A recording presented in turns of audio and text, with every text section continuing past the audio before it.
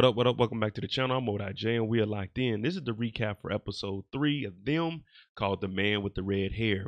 The description is Dawn gets her first description of the killer, and Edmund has a big audition. Now, we know Dawn and McKinney, they've been running around trying to piece together whatever clues they have of who committed these murders, specifically with Miss Mott.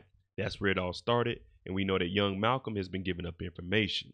Now, as far as Edmund goes, he's been working directly with Rhonda, and she gave him a script and told him to come audition for it of a potential ex-murderer. And we also know that there's potentially a serial killer going around on the loose. Now, before we jump into this and we break down episode 3, if you like them content, in-depth descriptions, in-depth breakdowns, and recaps, then hit your subscribe button and turn on your notification bell so you get something every time I upload. We're on that road to 50,000 subscribers, so I appreciate each and every one of you. And if you don't see this at 100 likes, hit that like button. But let's jump into it. This is the recap of Them, episode 3. Starting the episode off, we see Dawn pulling up to work. Being that she's a detective, she has assigned parking. But when she gets there, there's a patrol car in her spot. Now, there's a white gentleman in the vehicle, and she tells him, "Hey, can you pull forward? You're blocking my spot." No response. She gets out the vehicle and goes and talks to him to pull rank. When she tells him to pull forward, his only response was Black B, and then he drove off. And she's looking like, what the hell did he just say? You have to remember, this is right after the Rodney King beatings, so you can see where the tension is coming from. Dawn made a phone call to a journalist and was telling the journalist a little bit of information about the cases that they got going on, hinting that there might be a potential serial killer on the loose. Now, this article gets released, and the only people that know about this or had that conversation was Lieutenant, McKinney, and Dawn. Well, protect and serve, LAPD turns a blind eye to another serial killer. Well, Dawn has to go answer to the Piper about this because this information wasn't supposed to get out because it's negative publicity going towards the police department. One thing about police officers, they're always going to look out for one another. So once Dawn gets to her desk, she starts seeing different type of evidence, photos, and it has her name on there on a toe tag. It has her name on the bulletin board. So she's looking around the office and everyone's acting very suspicious. We don't know who did this, but we know that someone is trying to mess with her head. Dawn has to go and talk to Lieutenant, and he basically tells her, "You went behind my back. You brought all this attention to the precinct, and we did not want that. You were talking this serial killer nonsense. You're going to be the one to take this whole case. I'm not letting you off easy." So what he does is removes McKinney from this case, and he puts Don Reeve on it, specifically the #1 detective. So if there is a serial killer out there, since you want to tell the media about this, it's going to be up to Dawn. So this is a lot of information that she's processing, but now she gets what she wanted. She wanted to be lead on this investigation, and Lieutenant, he said, "All right, this is what you get." Dawn's mother, Athena, wrecked the vehicle in episode 2. Her hands aren't where they need to be. They shake a lot, and that's why Dawn is very, very worrisome about her mother. But she has a box, and she opened it up, and there's a couple of dolls in there. Raggedy Andy dolls. This is the same doll that Edmund had in his drawer when he was listening to cartoons. Now, when she pulls this doll out, she starts to look around, and things aren't very explainable. We're looking around, and as a customer comes in, she looks down, and her hand was on the chopping block of a paper cutter. So maybe this doll is some negative energy. With Detective Dawn being the lead detective on this case, she needs someone that's going to be loyal, someone she can trust. And that's where Officer Diaz comes into place. But before she brings him on, she has to vet him a little bit and ask him, how do you feel about a serial killer being on the loose? How do you feel about going to the media and making the community aware that there's a serial killer potentially on the loose? And Diaz says, "Oh, there's nothing wrong with that." Now she has to ask the tough question. How would you feel if I told you I was the one that told the media about this quote unquote serial killer? And Diaz is like, listen, if the community doesn't speak out, then how are we ever going to stop anyone? This is going to be a reoccurring act unless people start voicing what's happening or what they see. So Diaz is now a part of Detective REEVE's team. Now we got our team assembled. Dawn and Diaz, double D, hey yo, pause. They start going over evidence and they're trying to figure out, okay, what was the MO? And they start thinking about all of the old Serial killers. Okay, are the victims someone they know? Is this random? Why are they squeezing them up and putting them in small locations so they want us to see it? So now this has Don wondering, maybe they're doing this to these bodies, disconfiguring them like this and putting them in these small locations to give us a heads up because they want us to know about them. One thing about serial killers, they want people to acknowledge what they're doing. Edmund got fired from Chatter's last episode because he was walking around with that knife, but we seen a little bit of joy coming from that situation, seeing how people reacted to him. Rhonda hits him up and she actually comes over. Now they're having a little bit of wine, they're just drinking, having a good old time, getting to know each other. She mentions after work that she goes out with coworkers. Edmund lies and says, I quit my job, I'm about to pursue acting 100%. We know he got fired. But now she does mention she goes out with the guy Donovan. And if you remember, Donovan is the cameraman, the one that was laughing at Edmund at his first audition. So when he hears this, he's like, you hang out with that guy? Give me a second. And we know Edmund is different. Well, he goes off to the restroom. When he goes to the bathroom, he goes and puts his stocking cap on. And when he comes out, he's in character. Remember, he's been practicing to be in this horror film. Now, Rhonda, she's scared. She doesn't know what's going on. He has a knife and he's talking about it. I can't get this image out of my head. She's like, whoa, whoa, whoa, whoa, whoa, whoa, Edmund, I have a kid. Remember little Kenny? I gotta go home. He needs me. Well, he's in character and he didn't know if he would be able to fit the role. And out of nowhere, he takes his mask off and he says, that was good. That was believable. Oh man, I'm ready for this role. Now, he was taking this as getting into character. Rhonda was like, no, this guy is weird and she has to go right now. Don's at work late night, working overtime, trying to figure out what exactly she's looking for. Because at this point, there's really no leads. But she gets a random phone call. And on this phone call, it sounds like a young man saying, I have some information about the killer that's on the loose.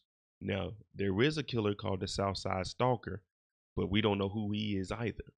Now she's like, okay, if you have information about this, what's your name? He doesn't give a name. He just tells her, meet me tomorrow, 8 a.m. at my shop. The next morning, Don shows up to the shop. Now all the lights off, there's mannequins in here, so it looks very, very suspicious. When she gets up front, it's a young man by the name of Victor.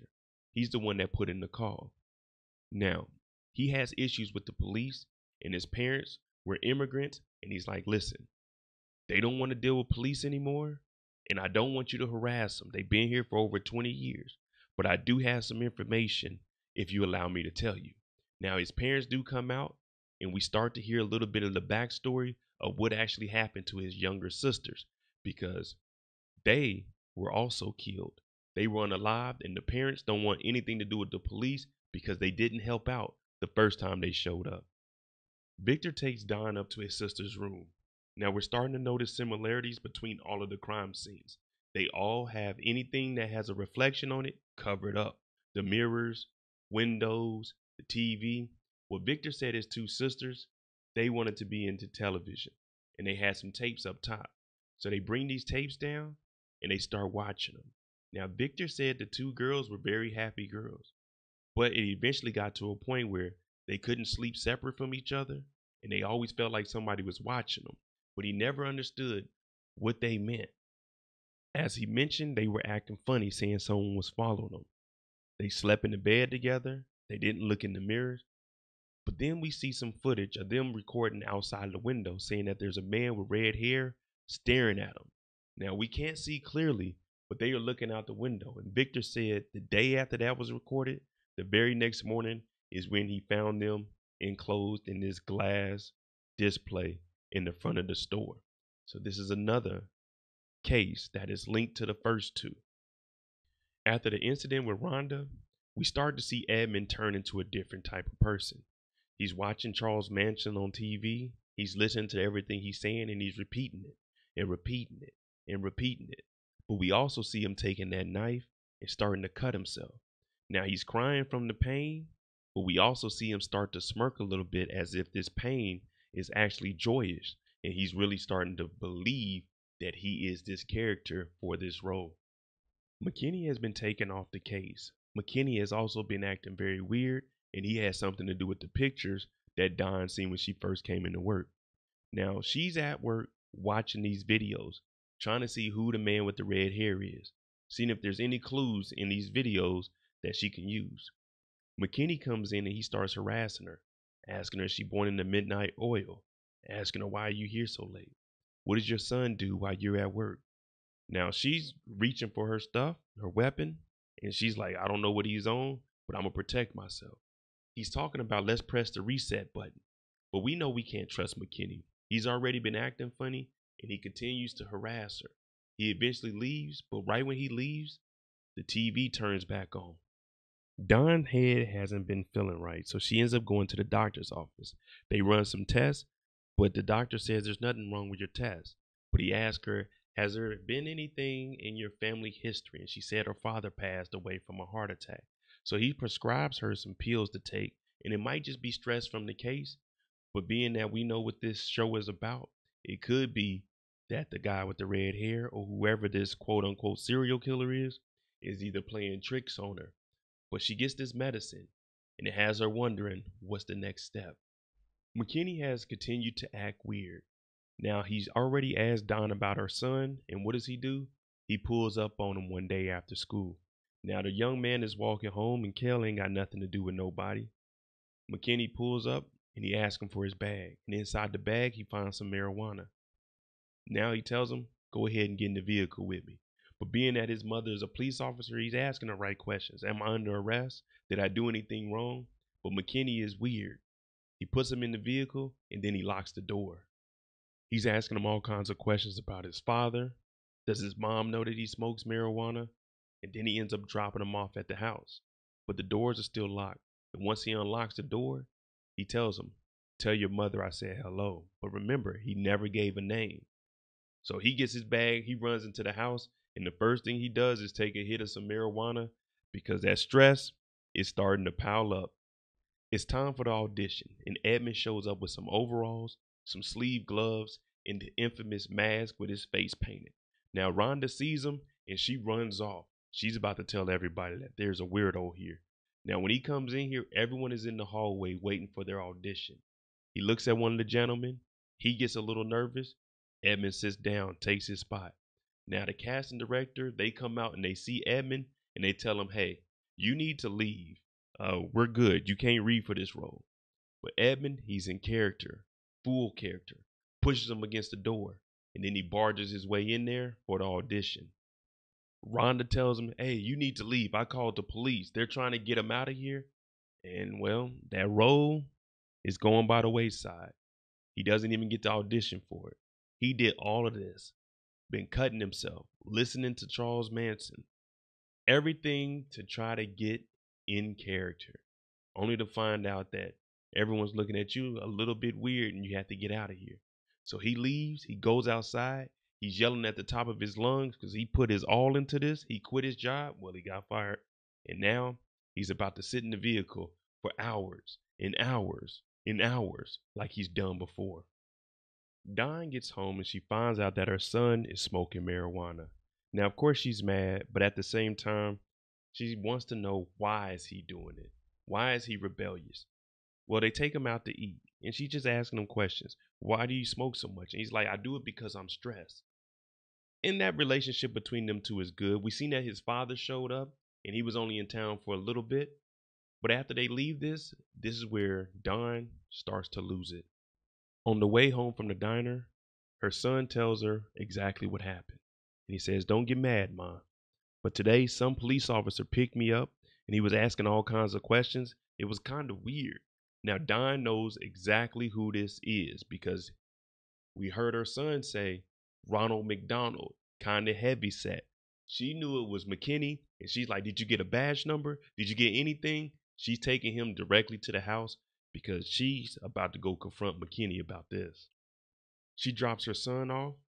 Her mom is trying, hey, Dawn. She's like, Mom, get out of here right now. I told the doctor about Pops, but I got something to do. She pulls up to McKinney's house, and now she's starting to think about all the times he was messing up on the job when he stomped old boy out. when he was tearing stuff up. And now she's smoking a cigarette, watching him while he's drinking a beer. So she's plotting her very next move. But one thing we know about Dawn so far, she's very meticulous and she's not going to give up until she accomplishes what she needs done. So McKinney, you got something coming. We just don't know what it is. All right, there you go. To recap for episode 3 of Them. Let me know what you think about Dawn. Is she about to apply that pressure to McKinney? And is Edmund ever going to be able to bounce back? This audition went horribly wrong. Rhonda definitely isn't going to call him back. She for sure isn't going to come over here and have no more dinner with him. But let us know what you think about Edmund and Dawn. I'm J. This is day 3 for 8 episodes, 8 days of Them recaps. I'm on that road to 50,000 subscribers. If I said something to make you think, or you just like Them, hit that like button, hit that subscribe button. Thanks for watching. I'm out.